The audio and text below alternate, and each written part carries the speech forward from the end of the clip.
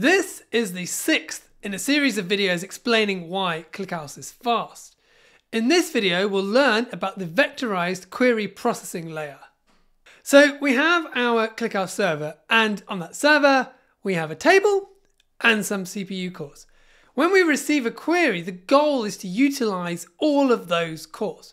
The way that's done is by splitting up the data that needs to be processed amongst the cores. So each core will get all of the columns needed to answer the query, but only a subset of the rows. Let's say that our query wants to sum column C. The naive way would be to bring each value individually to the sum operator.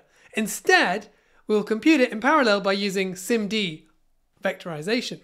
The combination of these techniques allows ClickHouse to scale queries vertically. But what if our queries still aren't fast enough, or we have too much data to fit on a single node?